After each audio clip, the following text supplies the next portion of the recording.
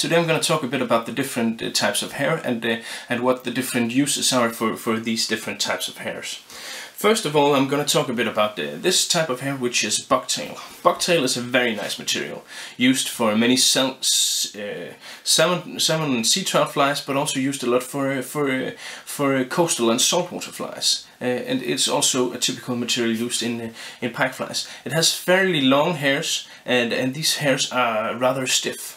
So what you can use with this is you can make a wing for like a baitfish, or you can use these hairs to kind of make a fly that's very wide.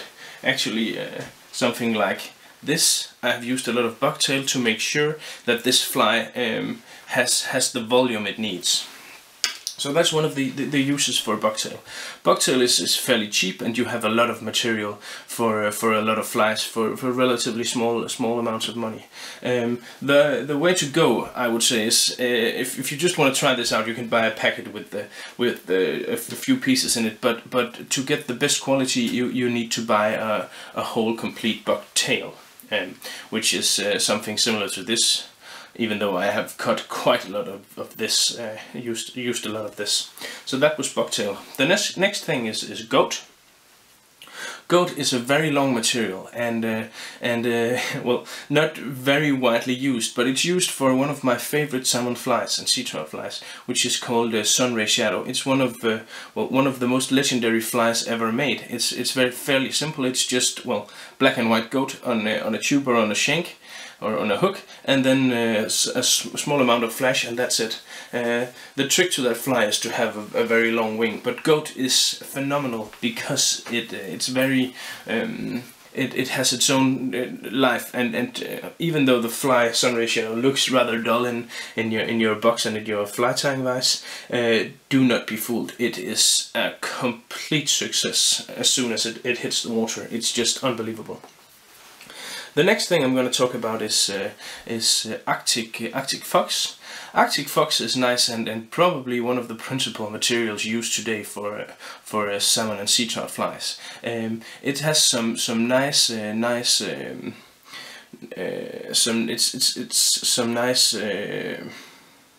how do you say that? It's nice fur. It's and the material has kind of like two different types of hairs on it. It has the lower part, which is kind of woolly, and then the tips, which are thin and vibrates a lot in the water. Have a lot of life. Adds a lot of life to the fly in the water. Fairly cheap material, can be used for most any salmon and sea trout fly, and very great, and very widely used. Comes in a lot of different colors.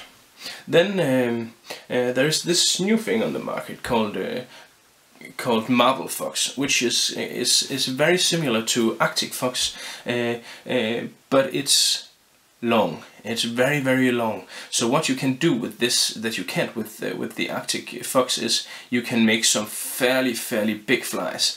This I use a lot for the Danish sea trouts in the rivers, because we fish often at night. So you can make a very long wing with this, that works great. It's a bit more expensive, but not that much compared to the Arctic fox, and it's also a bit softer, so it moves a lot more in the current. It comes in a lot of different sizes, and very great. Then there is the rabbit. Rabbit is one of the materials that has been kind of taking over almost, at least in Denmark, for these past years, for sea trout and salmon flies. These sunker strips are very great for salmon and sea trout flies, because they add so much life to the fly. These comes in a lot of different varieties, in whole colors and with the stripes and all sorts of things. And you can buy a package like this, and you get 6 or 7 strips of rabbit skin, rabbit fur, with the hairs on it, so you can just tie them. What is important is when you tie this, that in the end of this wing, you cut it so that it's tapered, because then it will move a lot more freely in the water.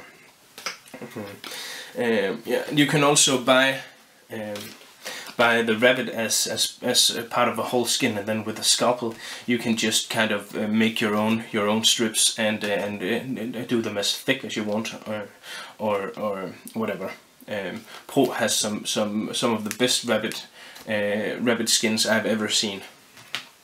One last thing I'm gonna talk a little bit about is this is pine squirrel, which is fairly nice and small sunker strips with short hairs, which is great for smaller sunkers to imitate smaller baitfish like gobies and stuff like that. This is the way to go. I'm very fond of this materials because we have a lot of gobies on the Danish coastline, and I use this a lot. It gives it makes some very nice flies. Well, I think that covers about about the hair materials that I use and I have in the shop. Well, thank you for tuning in, and remember to subscribe, of course. Thank you.